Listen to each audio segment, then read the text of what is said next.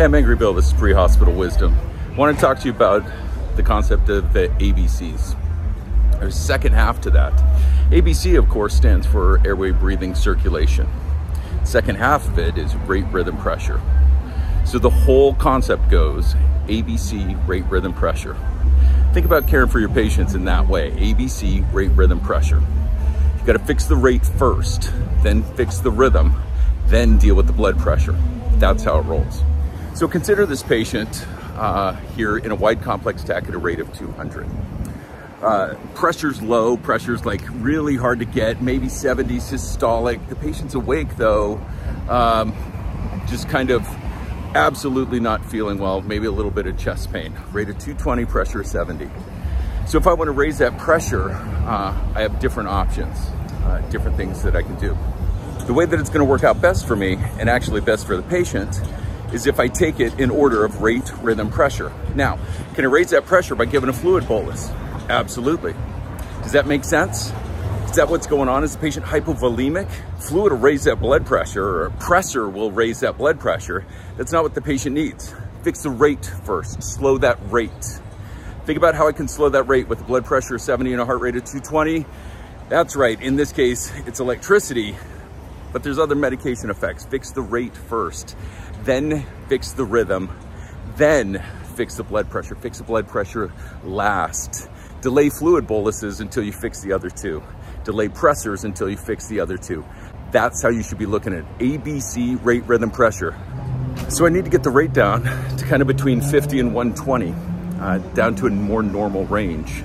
If I start pouring fluids or pressors or stuff like that into a patient before the rate's normal, then when the rate does go to normal, now I've overshot my landing.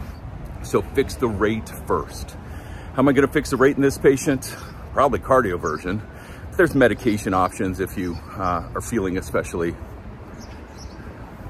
There's medication options. Let's leave it at that. Here's another example. This is a mid-70s male with chest pain. STEMI's kind of obvious, right? He's also got a pressure of like, again, 70 over 40.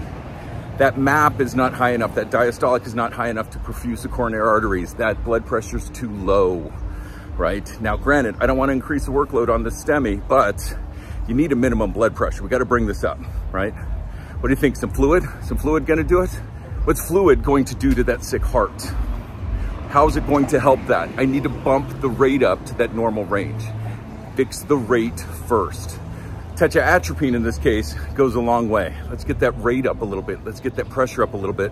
Once I start getting to a mean arterial pressure of, 65 or so, I'm gonna leave it. I'm not looking for a rate of 90 and a blood pressure 120 over 80. That's not what I'm talking about in this case.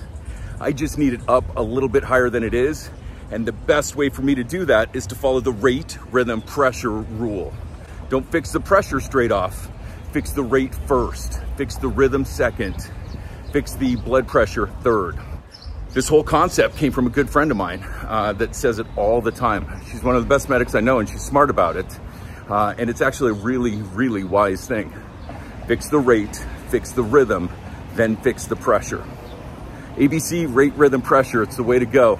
Don't be giving fluid boluses when you don't need to, or at least before you fix the other two. You got to normalize the rate, normalize the rhythm, and then you can fix the blood pressure. Fluid or pressors too early are going to cause you problems. This is Angry Bill for Pre-Hospital Wisdom. Until next time, stay safe.